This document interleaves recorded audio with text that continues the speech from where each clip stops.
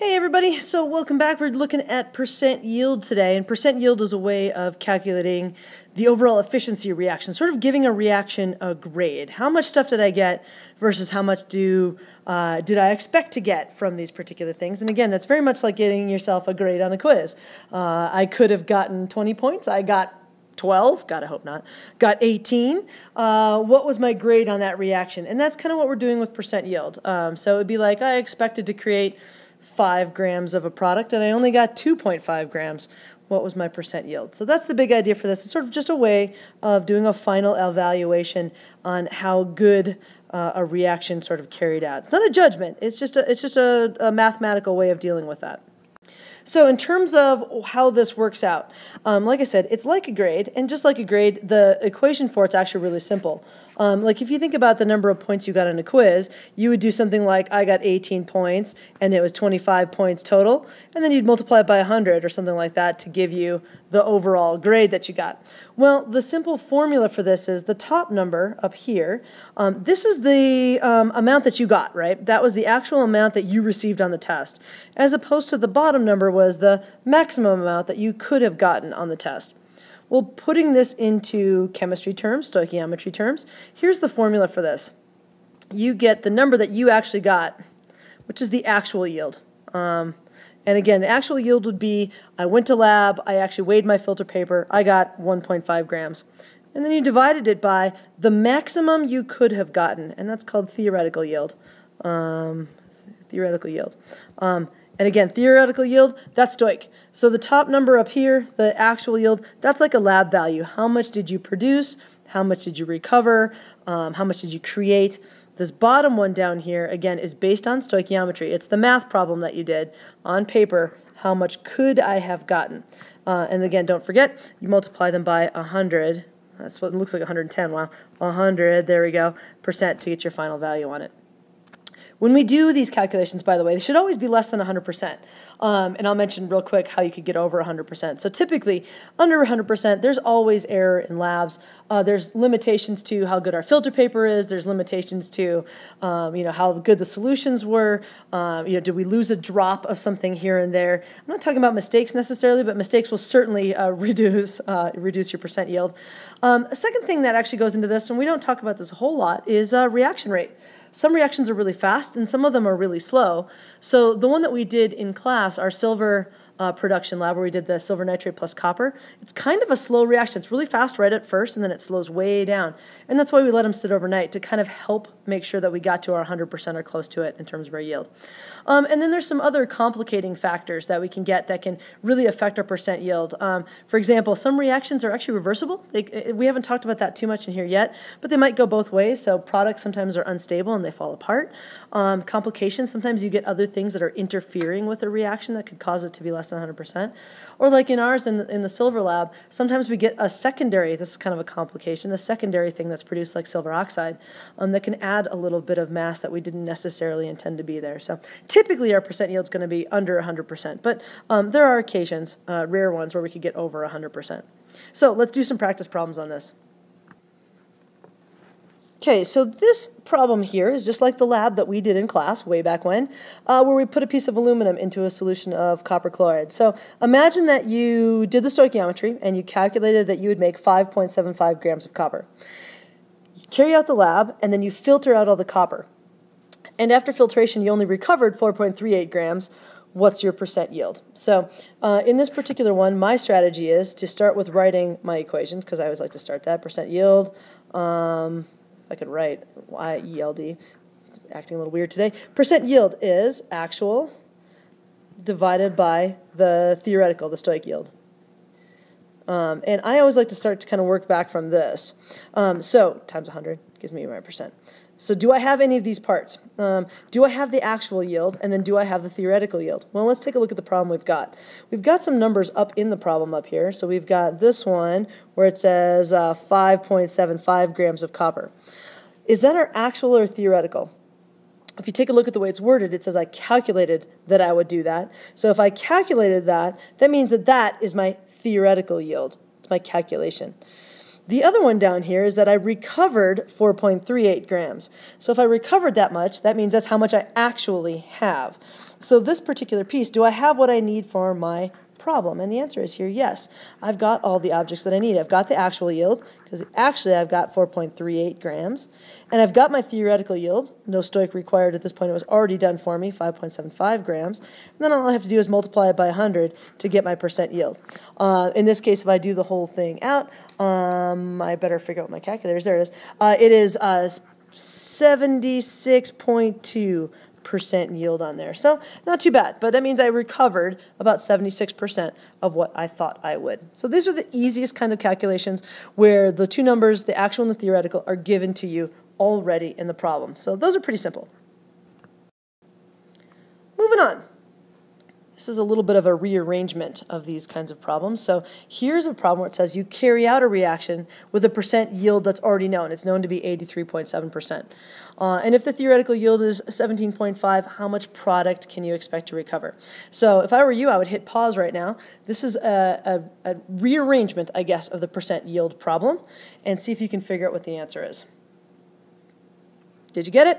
So here again is my formula. Percent yield is actual, I'm going to start abbreviating, divided by theoretical, times 100. All right, so what do we got? My percent yield now I have. So this value over here, this 83.7, that's my percent yield. So that's going to go over here in this spot. Second thing is, I have this other number, the 17.5 grams. And what is that? Well, it says it in the problem, so you should have gotten that one right. It says it's the theoretical yield. So what are the pieces that I know? I know I've got the, whoa, wrong pen, sorry. I've got the 83.7, because that's my percent yield. I don't know what my actual is, so I'm going to actually be solving for that. That's what this part says right here. How much product can you expect to recover? This section in here, I'm expecting to recover. That's my actual yield do I want to get. So I don't know that one yet. Theoretical yield is 17.5 grams. And again, that's times 100 because it's in percent. So when I do the rearrangement on this one, by the time I work it out, I'm going to make my actual yield into an X. I'm going to move my 100 over as well. So if you're kind of what I'm doing, I'm going to take this piece right here, move it over this way. I'm going to divide this by 83.7, and I'm going to turn this into an X. So when you see this next step here, don't freak out in terms of what it looks like. So it's 0.837 equals X over 17.5. Then when I solve this out, algebra-wise, again, multiply by 17.5, so these cancel out. Multiply this by 17.5, and then you get your final answer. X here would equal, where is it, 0.837 grams. So I can expect to recover, I think it's supposed to be 8.37 grams. Oh, no, hold on. Okay, I'm going to back up. I totally did that wrong. What am I doing? I'm looking at the wrong number on my calculator. So if I do 17.5, I'm back over here, sorry. If I do 17.5 times 0.837 and not just write the number again because I'm an idiot, I get this particular value, 14.6 grams. That's what I get for looking at my calculator fast, is what my actual yield should be. That's what I think I should be able to pick up.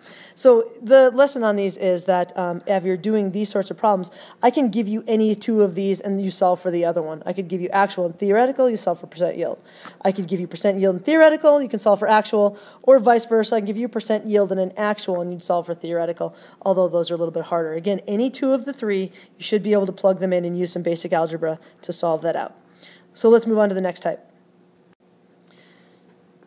Okay, so this one's a little bit harder because it's just the way that it's worded out here. So this is another reaction that we've done in class where we've got a piece of magnesium that we're dropping into hydrochloric acid, and then we're making our lovely hydrogen gas, whoop, and some magnesium chloride over here as our product. So that's what we're doing here.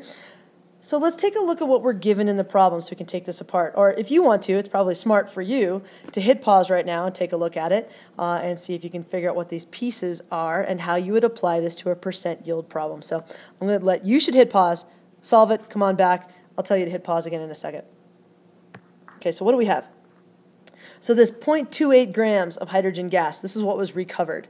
So if I got this, 0.28 grams, and that's my recovered part, and then this piece up here, 4.5 gram piece of magnesium, that's the 4.5 grams. So this is recovered. Again, the key word here is that recovered is our actual yield, TUAL. So that's our actual yield. This one right here is a reactant. we can't just put this directly into a percent yield problem because remember, percent is actual divided by theoretical. We don't know the theoretical yet, and that's the whole point with these, is that we're going to have to figure out the theoretical part. So we don't know that. So how do we get theoretical yield? That's stoichiometry. Yay! Because I know you wanted to do another wonder fraction. So this would be a good place for you to stop, kind of work out your stoichiometry, determine your theoretical yield of hydrogen, and then you can carry out the percent yield part of your problem. So again, these are on two different sides. We've got a reactant and a recovered amount of product. That should kind of help you kind of go, wait, I need to do percent yield. Those are both product pieces. So I got to do some stoichiometry to figure out the theoretical yield. So hit pause again, see if you can calculate. I'm going to move on in just a second. Okay, so here we go. Here is my stoichiometry piece. I got 4.5 grams of magnesium. Again, what am I doing? Sorry, I probably should tell you that, right? Actual divided by theoretical. So what I'm actually trying to do right now is I'm trying to figure out the theoretical yield. I've got the actual because that's what's given to me right here. This is the recovered amount. So I'm trying to determine the theoretical yield so that I can eventually do my percent yield. So back to my stoich, 4.5 grams of magnesium. Moving along, I've got to do grams to moles of magnesium. Then my next step is going to be moles to moles, grams to moles, moles to moles. This would be magnesium to hydrogen, because the hydrogen's the product I'm referring to. And then my last step is going to be moles to grams. Grams to moles, moles to moles, moles to grams. Getting used to that yet? Moles of H2 to grams of H2. So there's my setup for my stoichiometry problem. The next thing is to kind of go back and put in my molar masses. The molar mass of magnesium is 24.3. Again, that's from the periodic table. My ratios here between hydrogen and magnesium in my mole-to-mole steps. I'm talking about this step right here. Got to look back at my problem between magnesium and hydrogen. Apparently, it's a nice easy 1-to-1, so that makes it a little bit easier. And then the last thing that I need is for this step, I need the molar mass of hydrogen gas, which happens to be 2.02. It's a 2 right there. So if I math all of this out, I end up with this number, 0.37 grams of H2 is our theoretical yield. So now I can do the last part, which is to figure out what my percent yield is from all of this. So percent yield, I'm going to have to sneak it in this corner down here, is going to be actual divided by theoretical. My actual was 0.28. My theoretical was 0.37. Multiply this by 100. And if I do all of that out, I get this number, 75.7% is my percent yield for this reaction. Again, I need to have those two different parts, actual yield and theoretical yield, to do percent yield problems. Sometimes you have to do stoich first to calculate the theoretical yield. All right, almost there. One more. Last one here. This is the most challenging one of the whole set because I don't even give you the equation. So this is a really good self-check. Quiz yourself to see if you can do this from start to finish. So this is a percent yield problem.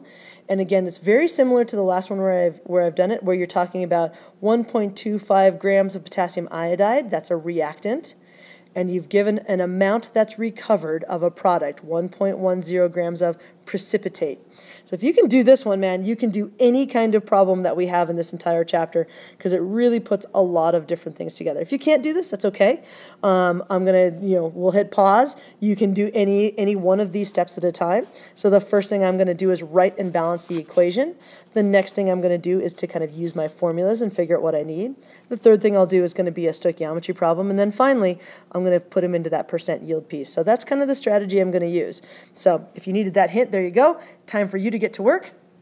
And I'm going to start writing equations here in a second. So hit pause now. Spoilers, right? Equation coming soon. So first thing we got to do is we have to write our equation because we've got potassium iodide. There's that stuff. And we've got lead 2 nitrate. Okay, so potassium iodide, potassium iodide. Potassium is a 1 plus, iodine's a 1 minus, so that is the formula right there. Lead 2 nitrate, lead is that, and it's a 2 plus. Nitrate is NO3, nitrate's a 1 minus, so that's where that 2 comes from. Hopefully you recognize this now as being a double displacement reaction. I've got a compound and another compound, so they're going to switch partners. I'm going to have PB and I together. I'm going to have K and NO3 together. Those are going to be my two partners. So that's my next bit, a little review on how to do double displacement reactions. So I'm going to have lead and iodine. So now lead was a 2+ on the left. It's still a 2+ on the right. They don't change. Again, so that's a 2+. Sorry, it's kind of writing too small. Iodine's a 1-. So now I have to write my subscript there. And then the other part is the potassium nitrate. K is a 1+. Nitrate is a 1-. So that's balanced just like that. I need to balance my equation is the last part of this whole thing. So I have a 2 here and a 2 way out in front. So now my equation is complete and balanced and ready to stoich with. So now is a good time to hit pause again if you didn't get that right before you move on. So my next idea is to identify what I know and what I need. So I know I've got this 1.25 grams of Ki. And then I have over here my precipitate. Well, you may or may not have precipitation rules in front of you. That's cool. I happen to know that nitrates are always soluble and potassium always is soluble. It's kind of like sodium. So that's not it. This one, the PbI2, has to be my PPT. And I've got 1.10 grams of this, and that's actual.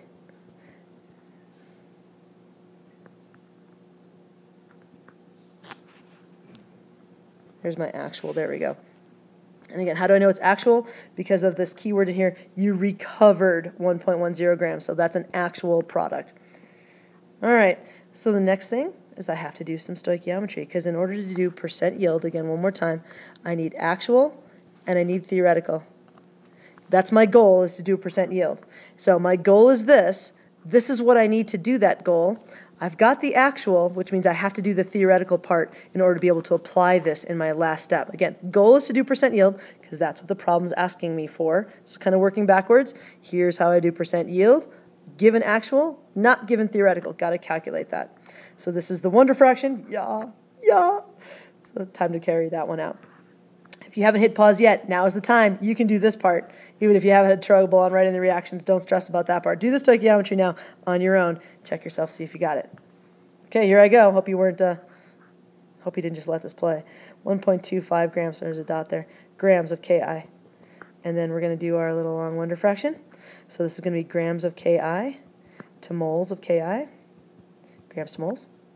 Our next step is going to be moles to moles. Convert to the chemical I want, moles of Ki to moles of our precipitate. And our precipitate we decided was PbI2. So grams to moles to moles. And our final step is going to be moles of PbI2 to grams of PbI2. Again, this is the strategy that I use where I work out the units and then I go deal with the numbers. I have a really hard time jumping back and forth between the numbers and then setting up the different steps, but you can do it number by number if you want to.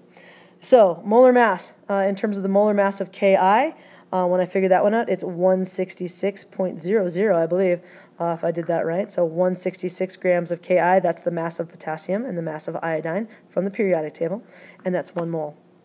Next step is to use my mole-to-mole ratio. So we're over here. I don't know what that is. Here we are at the mole-to-mole ratio. And I look at my balanced equation. We're going from Ki, which has 2, to PbI2, which has 1. So there's 2 Ki and 1 PbI2. That's our mole-to-mole ratio from our balanced equation. Last step here is another grams to mole step, or it's a molar mass step. So the molar mass of PbI2, it's actually quite heavy, 461.00 grams. Again, molar mass from the periodic table. I had to look up the mass of lead, and then 2 times the mass of iodine, and that's where that 461 came from. So after all of this, we get actually a ridiculously small number, 1.74 grams. That is our calculated value. So that's our theoretical yield. That's what it means. When we do stoichiometry, that's our theoretical yield right here of our PbI2. So now we're ready to go use our percent yield. Remember, our percent yield is actual divided by theoretical. Actual was given to us. There it is. It's in the problem, right? We've now just figured out the theoretical yield. So now it's a simple matter of putting them together. Percent yield is going to be actual 1.10 grams divided by our theoretical 1.74 grams. It's just that last little piece put on top times 100 to get it into the percent form. And then by the time we're done with all of this and we math it out, we get 63.2% yield. So this is a pretty challenging problem, all the different things that you had to do. If you got stuck with writing the equation part of this, don't feel bad. Again, that's an older skill. That's not the one that we were worrying about. If you could do this part, the stoichiometry step, that's kind of like that 9 9C or 9BC kind of skill where we're actually doing stoichiometry to start to finish, and then plugging it back into the theoretical yield. Then you're in really good shape if you could do this. If not, maybe rewind it and try this problem again on your own. All right, there you go. Percent yield problems from simple to hard. Hopefully this helped you out. See you next time.